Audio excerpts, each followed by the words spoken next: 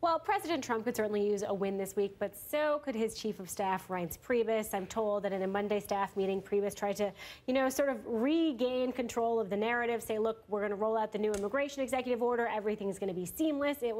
Went pretty much okay, but there's no doubt that he is kind of in hot water right now. Things have been a little bit of a mess at the White House, and more people are aiming their knives at him. They are hoping they can turn to health care, turn to policy, be more productive. That will benefit the president, but it will also help turn down the heat on Chief of Staff. It's Tuesday. We'll check back Friday. Yeah. Margaret? Right.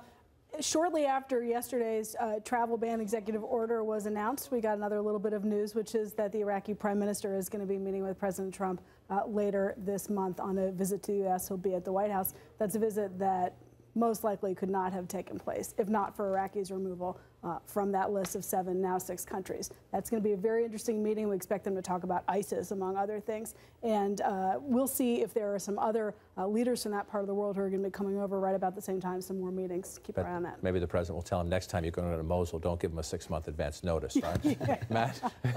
Inside Elizabeth Warren's office is a map of Massachusetts, and there's the law that created the Consumer Financial Protection Bureau. This is the area that Republicans are trying to gut. And Donald Trump is sort of after that bureau.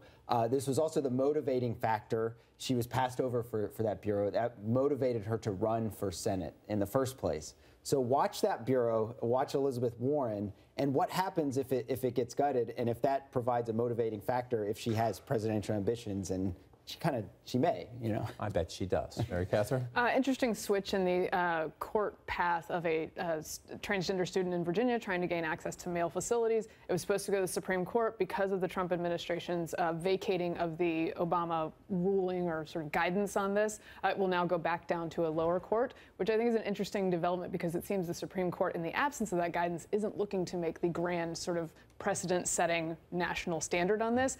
It may have to be done through actual making of law someday. We'll see how the court case goes. The way it's supposed to work, you mean? God forbid on that one. All right, we're out of time today. Thanks for joining us on Inside Politics. Minutes